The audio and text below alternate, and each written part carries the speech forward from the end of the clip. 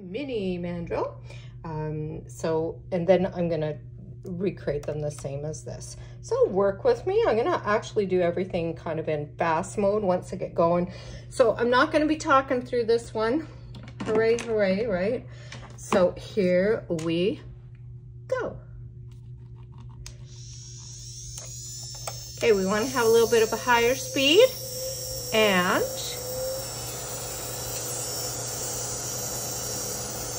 just like that. Sorry, working with my left hand. I know it looks a little awkward. It is completely awkward if I'm honest about it. Very, very, very awkward. Working with your left hand when you're right-handed is never easy.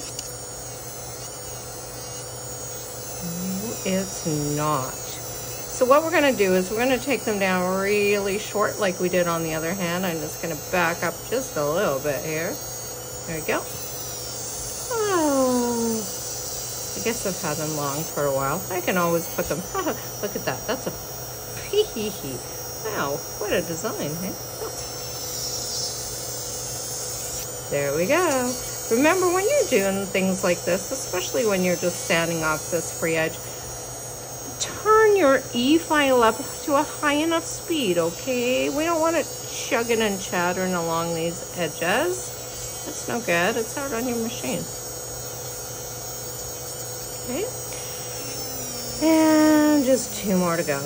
This is kind of the boring part. Satisfying, but boring.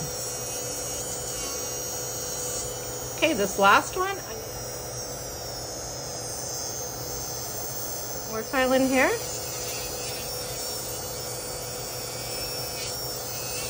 Doing a nice job, hey? Like these little teeny guys there, wow, powerhouses.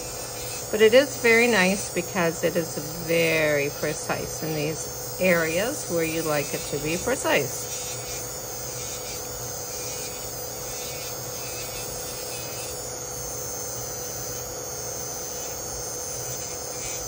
Not sure what grit this is. It feels to be maybe about 100. I know we have the 80s as well too, but this actually seems to do a really good job here.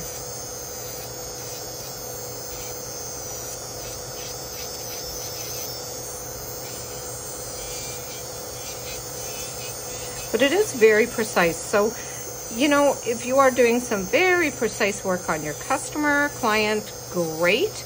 As well, who else is this wonderful for?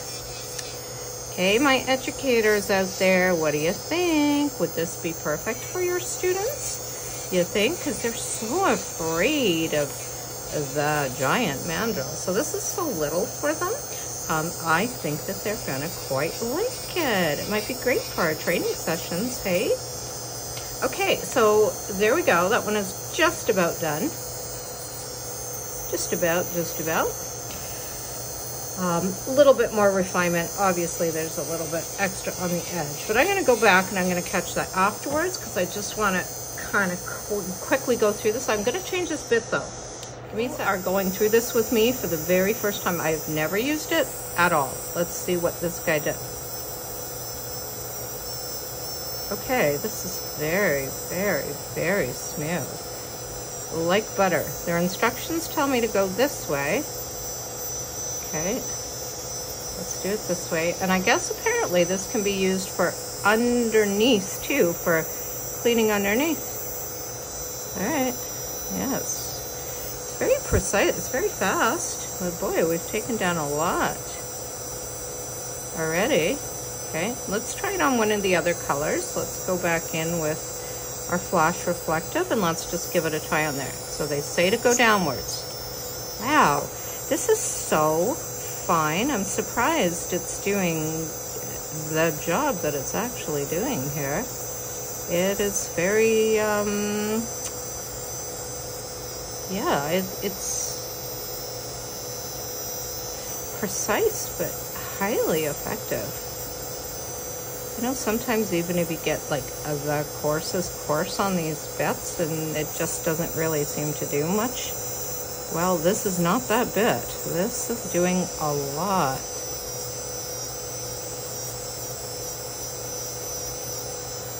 Like it's actually, I'm surprised at how much this little teeny little guy is doing. I mean, not only is it a small size, but it's ultra fine.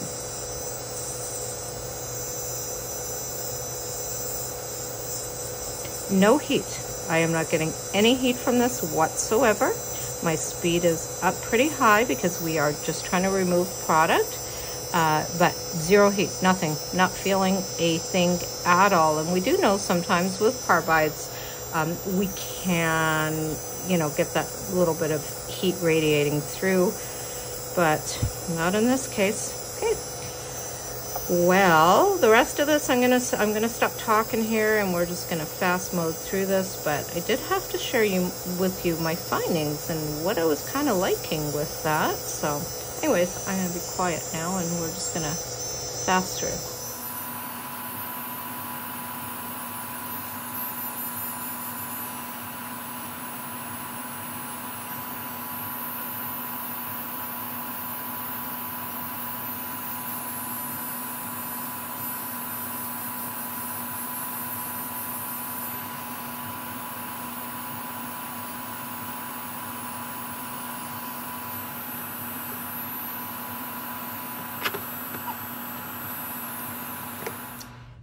Before and after. Yeah, it's quite a difference, hey? So these are just full sculptured. This is how this hand started out, and this is how we ended up. And so it looks quite beautiful. I am going to fix this hand and make it look like this. Before and after. Before